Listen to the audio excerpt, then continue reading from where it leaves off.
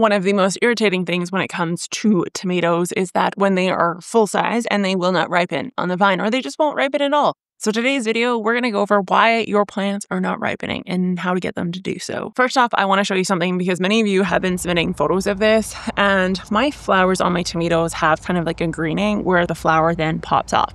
This is due to temperature. It is too cold where you are, and that means both nighttime temps and daytime temps. This lack of heat is what is causing these flowers to drop off. So you can expect a lower harvest when it comes to tomatoes this year solely because of daytime and nighttime temps. There are a few big determining factors when it comes to ripening of tomatoes. If even one of these are out of whack, then the plant will prevent ripening. So the obvious ones are temperature and sunlight. The least obvious ones are things like ethylene gas and the quantity in which is around your plants, combined with plant stress. That's the other big one here, whether it's being induced or not. So let's talk about temperature first. Temperature has effect on a number of different things, not just the plant and what it produces, but on actual hormones within our plants. So between 68 and 86 degrees Fahrenheit, which is between 20 and 30 degrees Celsius, is when tomatoes like to ripen. Above or below this, carotene and lipizine production actually decreases. And lipizine, if you did not know, is what controls red pigment in your plants. So where I am, the solution is not found because it's been cold. We're talking under 20 degrees Celsius. And I know that sounds crazy,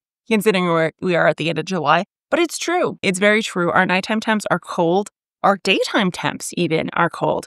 I swear to goodness, I have not actually sat outside and really enjoyed summer yet, which sounds absolutely insane. But this week, supposedly, is the first week that is going to happen.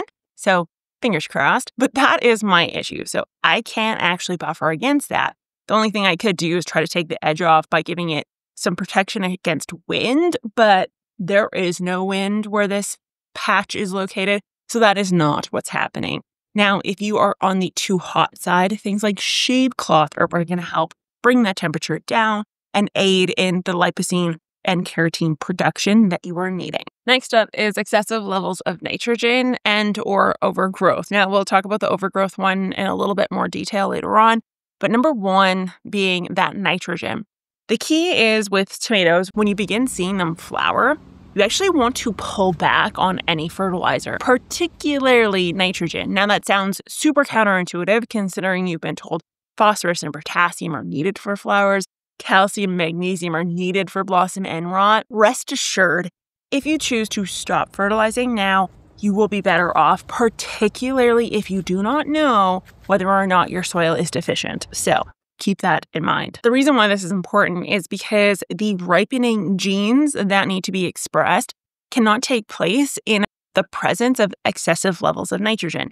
In nature, think of it as plants are growing throughout the entire season.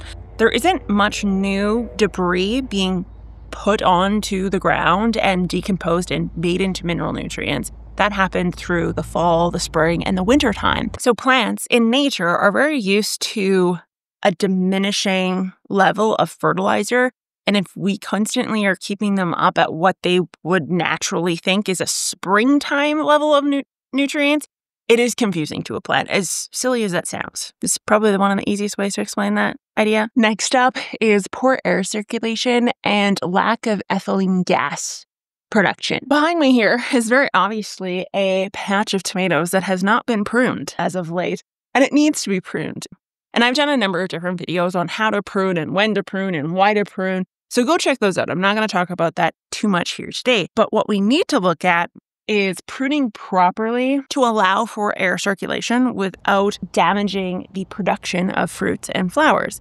So the key is we don't want to remove too much that would then cause sun scorching or excessive levels of heat, but we do want to remove enough so that we don't end up with diseased leaves that harbor things like blight. And we also want to allow for the ethylene gas to be kind of moved around the patch to help with that ripening process, but also enough leaves to kind of keep it ambiently in this space and not just gassed off immediately.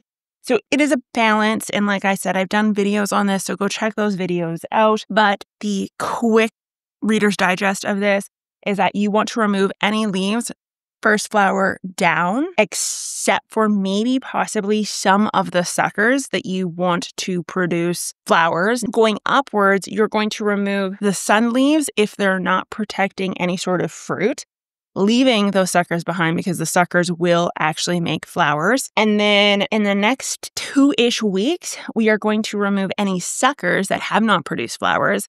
And then in 3-4-ish weeks, we're actually going to whack the tops off of all of these to help with that ripening process, but we'll do a video when it gets closer to that time. Now, we're speaking about actually pruning our plants, and I want to make something very clear. Ripening is hormone dependent, and this hormone dependent process is not at all interfered with when it comes to sun exposure. So we want to remove enough leaves that we allow for that air circulation, but we don't want to remove so many leaves that we run into sun scalding and flower drops because of excessive levels of sunlight. So don't overdo it when it comes to this. Very important. Next really important one is actually removing diseased leaves. So this one is important for non-obvious reasons. So you're probably thinking, well, yeah, Ashley, it's important to remove these leaves because it's going to make sure that the disease doesn't get passed to the tomatoes. And yes, that is true. Guys, I am a terrible, absolutely horrific gardener, for the record. For the frickin' record. Hi, caramba. Okay, ignore it. Stress response ripening is like a very quick way to ripen, and it results in like misformed tomatoes, blossom end rot tomatoes, things of that nature. So things that can cause this emergency ripening, if you will, for the purposes of reproduction. Because keep in mind, that is why the plants exist. They just want to reproduce. They don't want to make perfect fruits.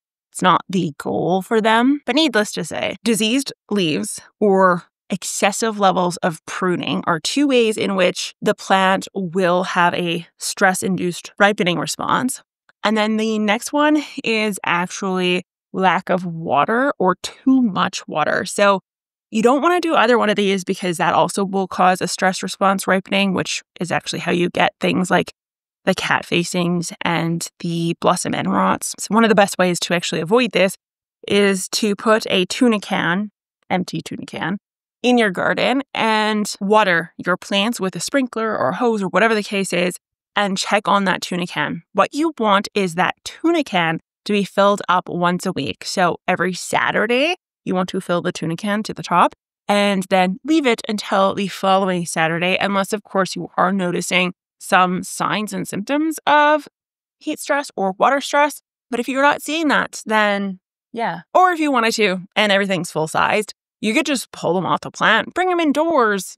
Because again, sun does not determine how or when these decide to ripen. They will ripen on your counter eventually. And this may be the choice you make if you have over-pruned, if it is in an area where you can't get shade cloth on it and you're confident sun scald will happen, or you're looking at the forecast and you live in Canada and you've decided, you know what, she's not getting over 20 for the next 2 weeks and I want tomatoes. Well, pull off the ones that are full grown, bring them indoors, and then let the magic happen. Anyways, Geek Crew, I'm going to know, where are your tomatoes at? Truly, I need to know where your tomatoes are at. And if you're in the prairie provinces or in America, just below said prairie provinces, where are your tomatoes at? Seriously, with the temperatures, where are they at? Because I am very disheartened, to say the least, about how horrible my tomatoes are doing this year. Usually, I am the tomato master.